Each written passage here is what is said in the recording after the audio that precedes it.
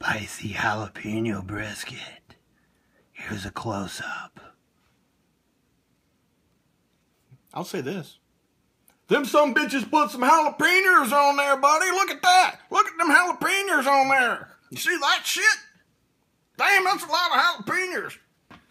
Spicy jalapeno brisket. This doesn't roll off the tongue. Hopefully it goes down the throat. This sandwich was $6.09. I think we got $6.09 worth of jalapenos on this sumbitch, though. Oh, look at that. Look at that meat. Oh. Is that an onion ring? Yeah, it's got onion rings on it. It's got some cheese on it. You know, for Arby's, this ain't a bad-looking sandwich. At least once a video, when I pull out the knife, I get the voice of concern. Did you cut off Quentin's finger? You got really close to Quentin. You gonna hurt Q? If I wanted to hurt him. Uncomfortable silence. Whoa. Yeah, sharper knife.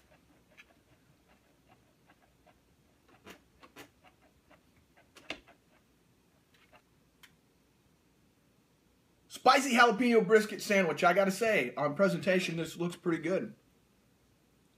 Let's break into it. You guys did see those jalapenos, right? Oh. You ready for bite two? You need a drink of water. No, I'm ready. I'm saving the water. Bite three. That's pretty spicy. Cheers. You ready to drink? Cheers.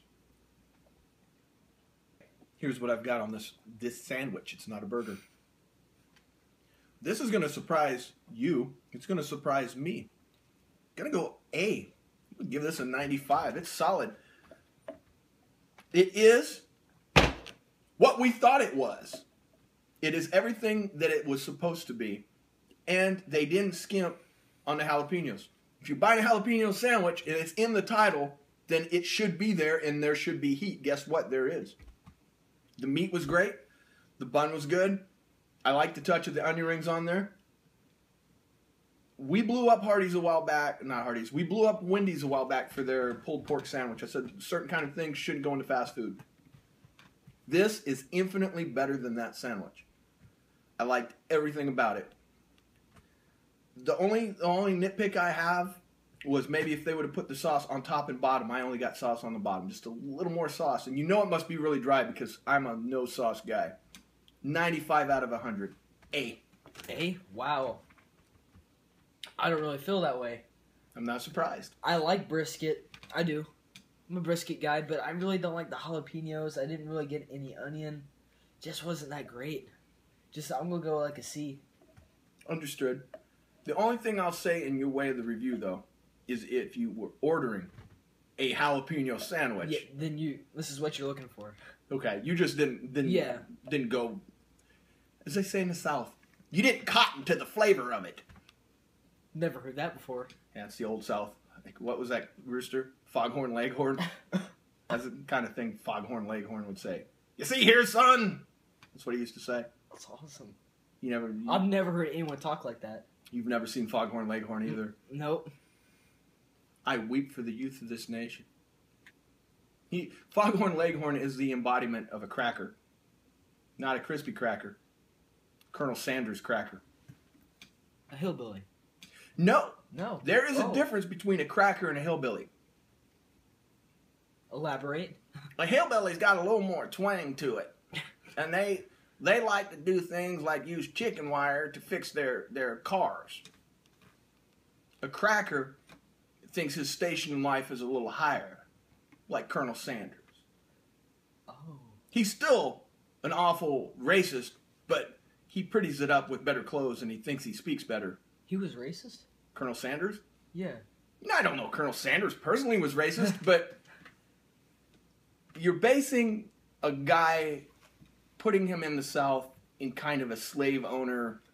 Oh, he fits like an archetype, yeah. Yeah, he very much does. Now, come on, don't get all mad. I ain't even banging on Colonel Sanders. I'm just saying the archetype of like a guy that would be like in Django. Oh, Colonel he would fit Sanders. perfectly. If Colonel Yeah. Sanders would have strolled through the room in Django, people wouldn't have been out of place. In fact, they missed a good chance for some product placement in that movie. He'd have been like, "Hey, y'all, here's some chicken." They sure did. I mean, I would have bought in.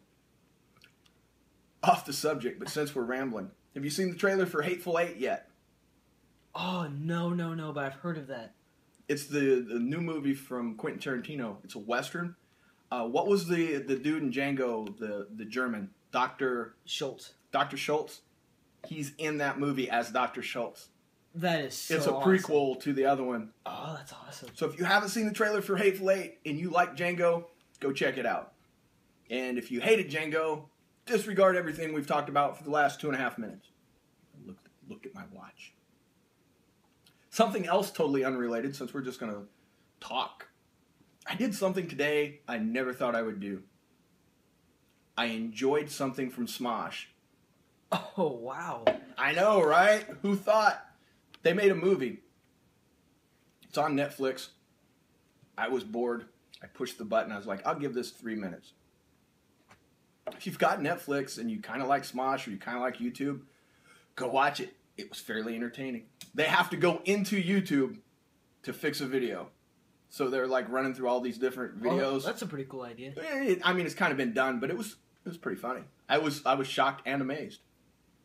So yeah, if you have absolutely nothing to do, and you've watched all our videos, of course. Oh yeah. And you've got some free time, hop on over to Netflix and check that out.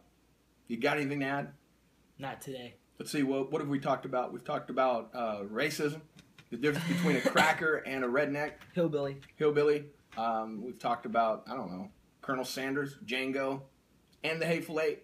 And we went from talking about crackers to Smosh. Well, let's not forget the Pope's in town, and the world was supposed to end today.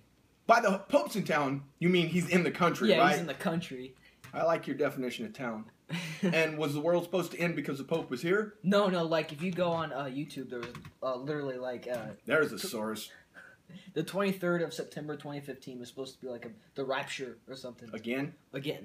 There was a dude that made like a career out of that. Like every 3 years he'd predict the rapture and then write it out. And then he'd be like, oh, I miscalculated. That's a genius. Seriously, like to the point that he had followers sell all their houses and stuff. Wait, who was he? He was an old dude. I think he finally died. He gamed the system. He got all this money and he got radio stations and whatnot proclaiming he was going to see this through. And then it didn't happen. He was like, oh, I miscalculated. But everybody had already sold all their stuff and he had all their money and then he died. Winner. He was like, I'll just keep predicting this out. I don't think I'll live another 5 years, so I'll say 6 years from now. And then he lived. He's like, I'll be damned. I miscalculated. Let's try that again. It's a pretty good scam he was running. Pretty good. Unless you're the people that were unfortunate enough to believe him. Yeah. I don't know. Something about that I don't understand, selling all your possessions because it's the rapture. You're not going to delay it. It's not, what are you going to do? Yeah. Wow, that's a tangent. On that note, thanks for watching. Don't forget to like, comment, and subscribe. Find us on all social media. Just search Mr. Happy 0121. We're on everything but MySpace, Pinterest, and Friendster. I've tried to go to social media to say we're not on. Yeah. I can't think of one. He is on Christian Mingle, he says. Yeah. Just look me up. Just look him up. He's Booty 666. 9. 6669. Oh, it's a twofer. Yeah. Booty 6669. Don't get lost. That sounds like a Minecraft gamer. Oh, yeah, it does. Hey there, Booty 6669 coming at you. That was Jared's YouTube name. That was Jared's. Oh, God, we're back to Jared. That video just finally went up today. Wow, but, really? like, in real time, people were like, no, that was 2 days ago. 3 days ago. We're giving away the secrets of the... We need to stop it. Yeah, shh. They're watching. Stay vigilant. Been a while since I said it. Don't give other YouTubers your money. They don't need it. Look at the size of most of them bastards. They're fat as hell. If they were poor, they would need your money. They'd be all... No. Look at... YouTubers are healthy. They got $80 haircuts. Oh, yeah. And they're fat. Except for you, man. You look fine. You're not fat at all.